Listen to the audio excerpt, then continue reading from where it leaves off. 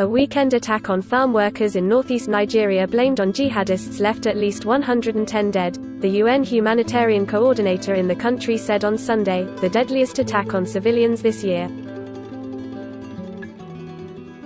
The attack, in a state gripped by a jihadist insurgency for more than 10 years, took place the same day as long-delayed local elections in the state. I am outraged and horrified by the gruesome attack against civilians carried out by non-state armed groups in villages near Borno state capital Maiduguri, Edward Carlin said in a statement.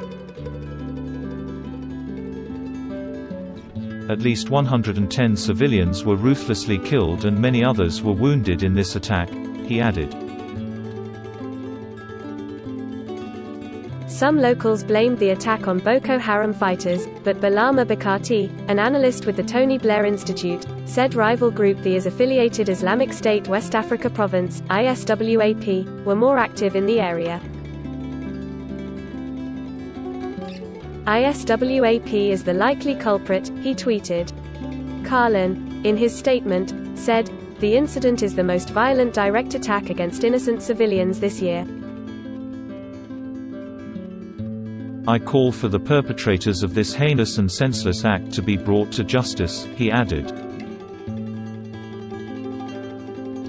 The violence centered on the village of Koshobe near the Borno state capital Maiduguri, with assailants targeting farm workers harvesting rice fields.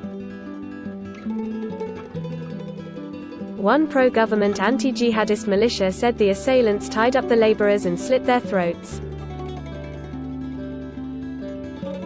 Carlin said the assailants, armed men on motorcycles, also targeted other communities in the area.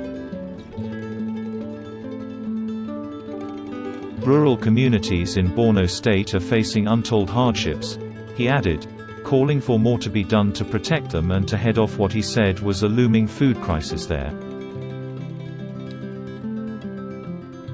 Borno Governor Babagana Umar Azulam attended the burial Sunday in the nearby village of Zabamari of 43 bodies recovered on Saturday, saying the toll could rise after search operations resumed.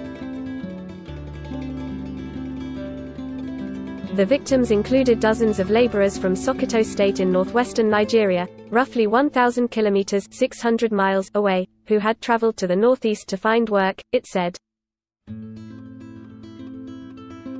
6 were wounded in the attack and 8 remained missing as of Saturday. Carlin, citing reports that several women may have been kidnapped, called for their immediate release. Nigerian President Muhammadu Buhari condemned the attack on Saturday, saying, "The entire country has been wounded by these senseless killings."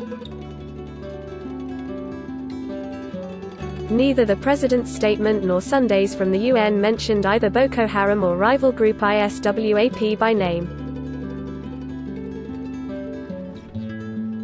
But both groups have been active in Borno state, their attacks having forced the postponement of locations in Borno state, which finally took place Saturday.